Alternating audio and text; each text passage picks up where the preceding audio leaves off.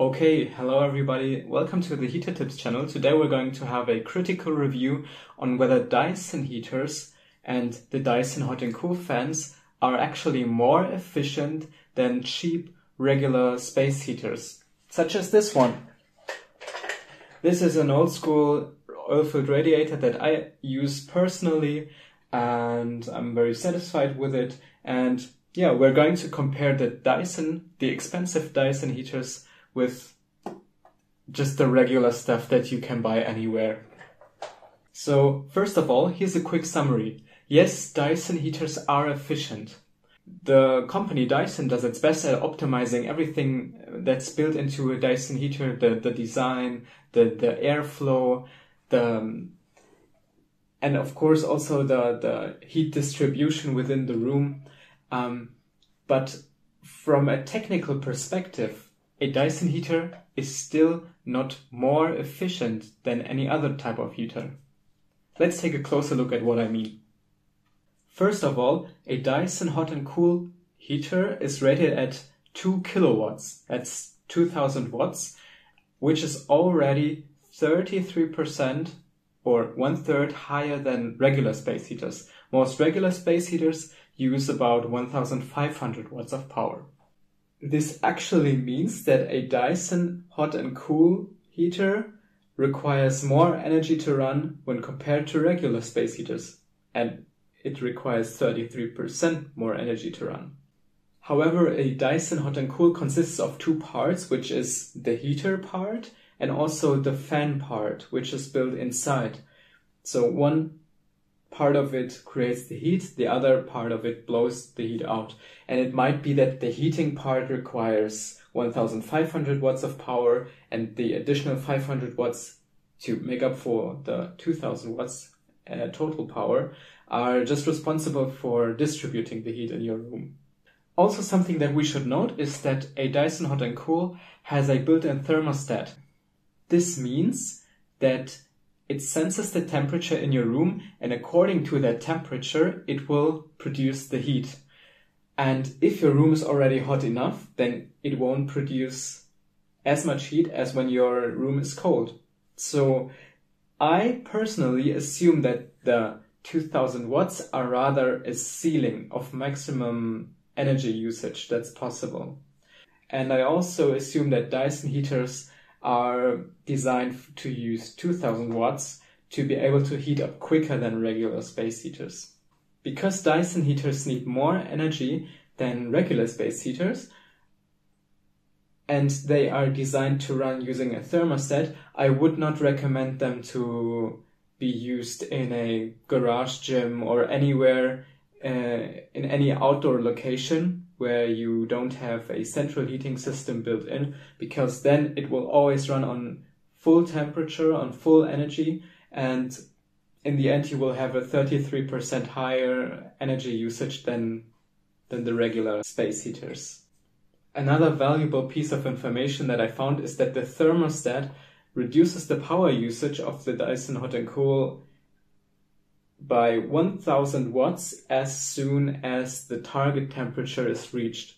So if your room is heated up enough, then the power usage will drop by 50%.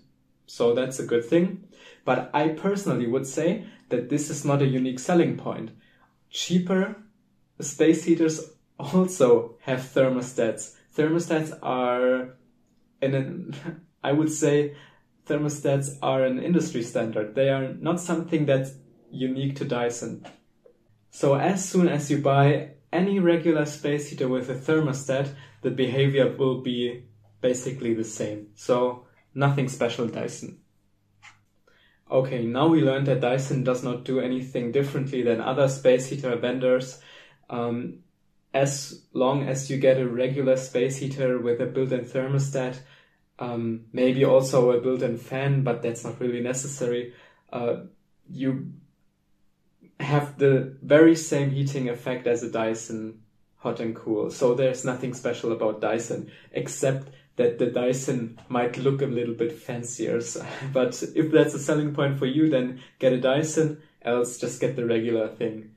Dyson still claims that their hot and cool devices use on average 30% less energy than regular space heaters. But personally, I don't really believe that, because the energy that goes into the device is the energy that goes out of the device. That's simple laws of physics. 2000 watts of power go into the Dyson Hot and Cool, 2000 watts of power go out of the Dyson Hot and Cool. If you have any other 2000 watt space heater, then it will produce the very same amount of heat. No difference. So I have no idea how Dyson gets to the 30% reduction of energy usage number. No idea. But let's assume that Dyson Hot and Cool heaters really use 30% less energy. How long would it take you to make up for the initial price that it takes you to acquire a Dyson Hot and Cool? I have done the research for you. A Dyson Hot and Cool costs about $500 on average. There are different models, but let's just assume $500. So in order for a Dyson heater to be worth it, we need to have $500 in electricity cost savings. Otherwise, we can say, just get another heater. Okay, a regular 1500 watts heater costs about $240 to run per year if you run it only in the winter times.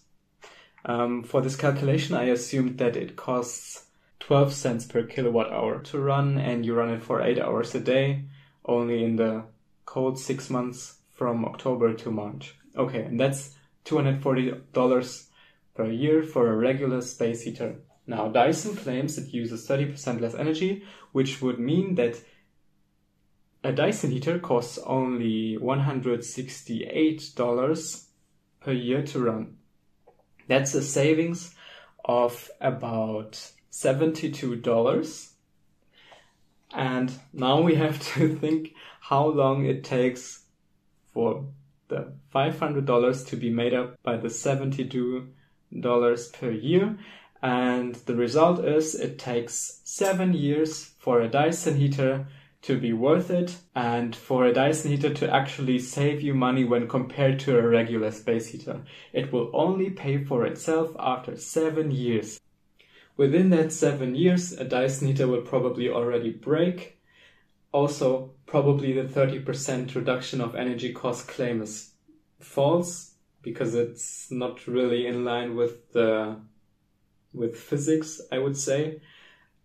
And yeah, I think Dyson heaters are marketing. They are just plain marketing. I would say they are not worth it. If you like the design, you can get them, but technically they are built on sand and not on concrete. Everything they claim, or most of what they claim, is just marketing, and there's no technical reason to get a Dyson heater. And that's why I still trust my old little oil-filled radiator buddy, and I will stick to this one. There's no technical reason to get any fancier than this.